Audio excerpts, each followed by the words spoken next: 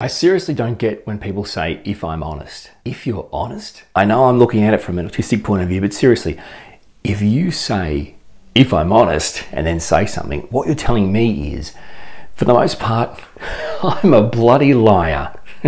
But now, if I have to be, I'll be honest. And you're not even really saying, if I'm honest. That isn't even telling me you're going to be honest. That's saying, if I'm honest, as in, I'm not an honest person. I'm untrustworthy and a complete pathological liar. But if I was honest, I'd probably say something like this. Here's an idea. Be honest all the time. I swear, how many times I would tell someone something and they get all offended or like I'm rude or harsh. No, I'm honest. And if you were honest, you'd be the same. Neurotypical people, when will you learn?